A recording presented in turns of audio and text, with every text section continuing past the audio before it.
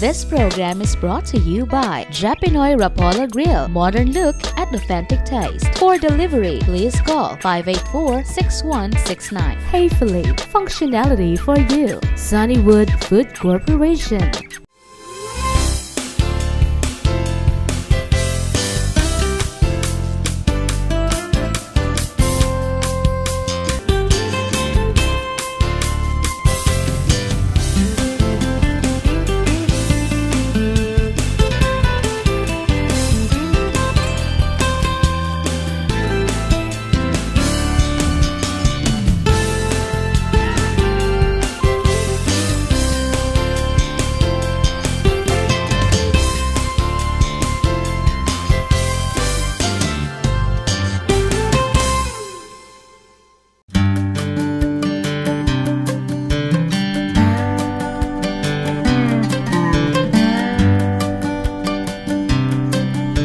Today guys, for a quick rice meal, we are going to make Arancini De Riso, meaning crispy fried risotto balls. Crispy fried Italian. risotto balls. And wow. for that recipe, we're using? Of course, Harvester short grain rice. So, ito, ayun na yun. So, Harvester short grain rice, if you take a look at it in supermarkets, you'd notice na medyo bilog. Bilog na medyo see-through. So, it's really nice. Yeah. The shorter the grain, the stickier. Yes. So, we use this in Japanese dishes. But for today, you can also use it for paellas and risotto. Risotto, yeah. The secret, you said, Chef Reg, do not over. There we have 1 half cup of diced onions. Half of a medium-sized onion. And then on my left is our chicken stock. Okay. So remember, when cooking your Harvester short grain rice, 1 1/4 cup of water is to 1 cup of rice. Alright. So okay na yung ating onions.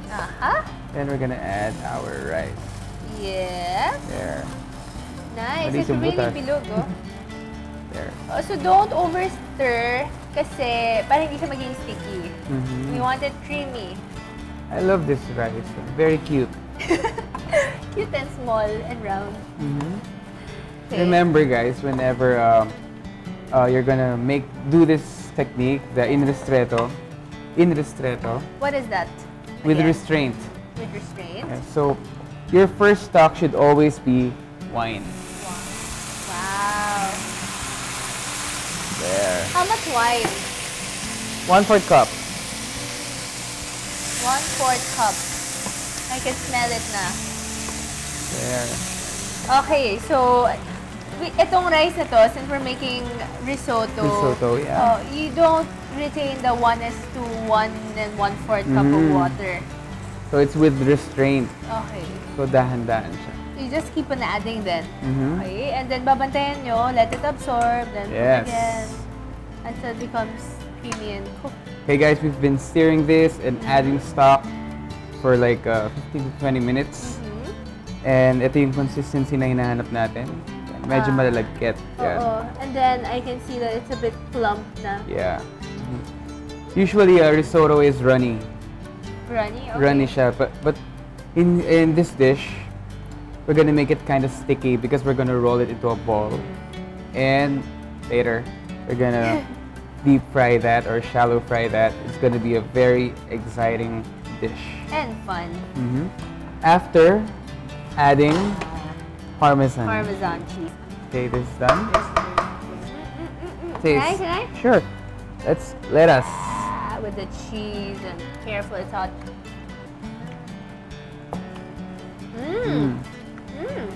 Sobrang malasa. Yeah.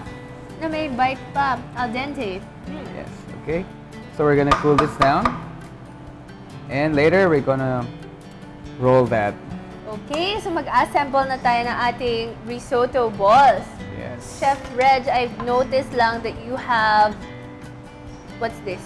Actually, this is gonna be the stuffing for our risotto balls. So we have here King Swiss smoked bacon. And we have green peas. And DVF Farms mozzarella cheese and DVF Farms queso blanco. Yeah. Okay, Okay, so We have here cling wrap.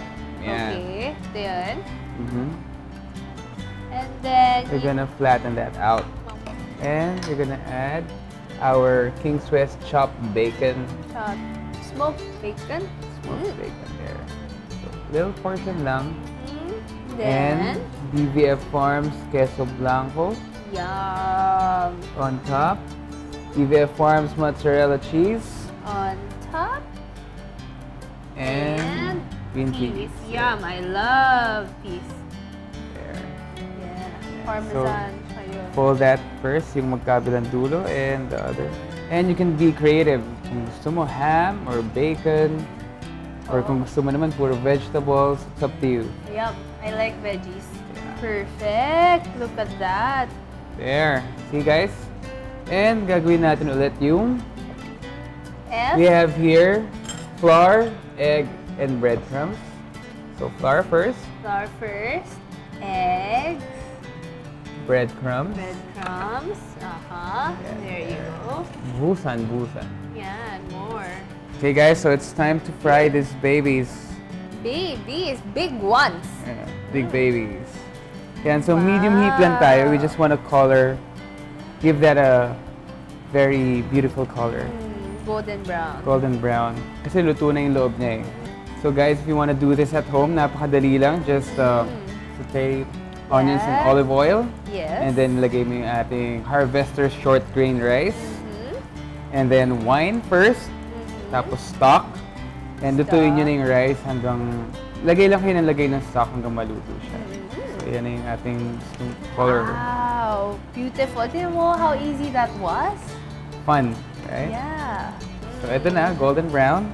Wow. Yan.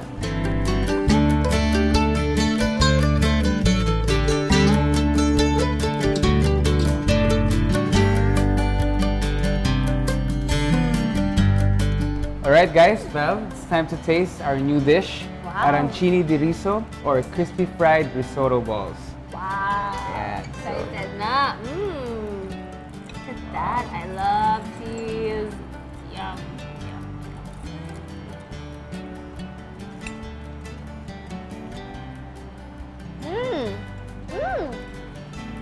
Ang sarap ng crisp niya sa labas, no? Yung I'm speechless. Parmesan. Really? Yung Parmesan, yung mozzarella, and queso blanco goes well together. Siyempre, masarap din yan kasi we have the bacon and the peas. Parang yung smokiness ng bacon, naghalo yung flavor niya sa lahat. Which is good, right? Yeah. And then the crunchiness of the ball. Pero sarap. Bagay siya sa Outer layer. cheese. Bagay siya sa cheese. Itong bacon mo. Sarap! With the rice, sarap, crunchy. Okay guys, another recipe for everyone. It's easy and it's fun. Arancini De Riso or Crispy Fried Risotto balls using Of course, Harvester short grain rice. So remember guys, the secret to a great meal is still great tasting rice. See you next time. Zaijian! Yum! In a short while, Kingsway, the renowned makers of quality ham, will grace our kitchen and share recipes from around the world. Stay tuned. Cook it right. We'll be right back. When it comes to cooking eggs, I make sure I use the freshest and the healthiest.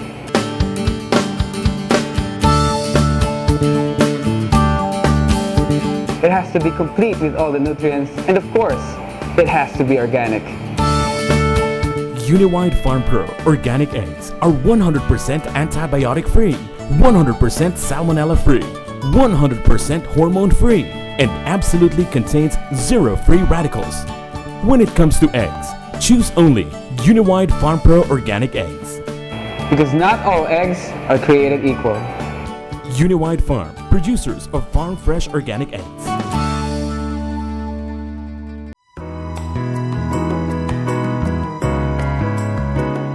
Choose only the best for your family. Healthy, nutritious, and delicious. With Harvester's rice, you can always be sure that you have a good meal for you and your family. When you think of rice, it has to be Harvester's. Because the secret to a great meal is still great tasting rice. Also available